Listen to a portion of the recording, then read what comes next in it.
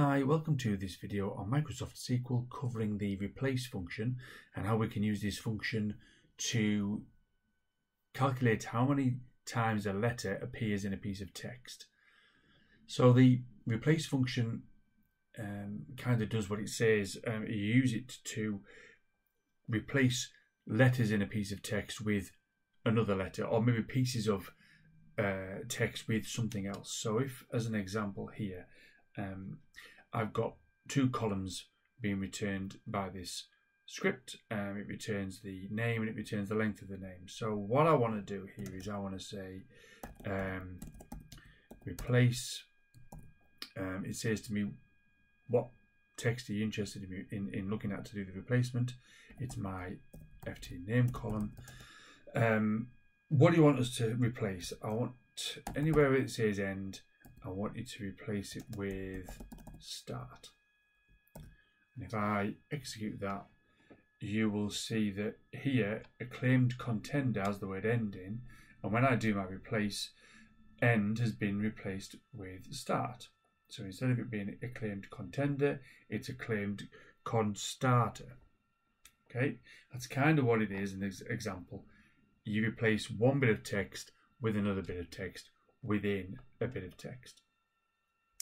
Now what we can maybe do here is we'll say I want to replace the spaces.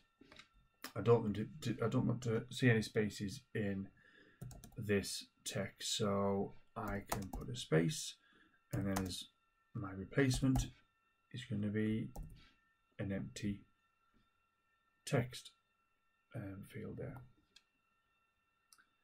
and that returns that without any spaces. You can see that, and you can maybe use that to say, I wonder how long this field is without spaces. So I can, if I just copy that, I can wrap that whole thing around. I can wrap a length around that whole thing there, and it will return the length of this. So abundant growth is 15 characters, but without the space it's 14 characters. And if we look down here, Abbott the Carol Keep is 19 characters, and if we get rid of the spaces, it's 16 characters. Now what we can do with that is we can say, I want to know how many spaces are in this field here. So what we can say is, surely the amount of spaces can be calculated by saying how big was it, and then when you get rid of the spaces, how big is it now? So if we say, get me the length of my field, and we take away the length of the field and the spaces have been removed, that should give us the amount of spaces. So in here, one space.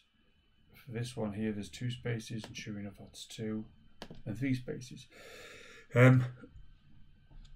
I know that the result of len is going to return a number. So here, the return of this function here minus the return of this function here will work, because this result will be a number, this result will be a number. So I can do a minus to calculate one number minus another number, and that'll work fine. I don't have to do spaces though. Imagine I wanted to know how many times the letter T were in this string. So if I get rid of my space and I put a T, and so I'm saying, okay, replace any T's with nothing, with just an empty bit of text. Then if I run that, there are 2 T's in here apparently. Yep, there's 2 T's. There's 1 T in here. Yep, there's no T's here. So you can see now that the amount of T's. That's the end of this video. I hope you find it helpful.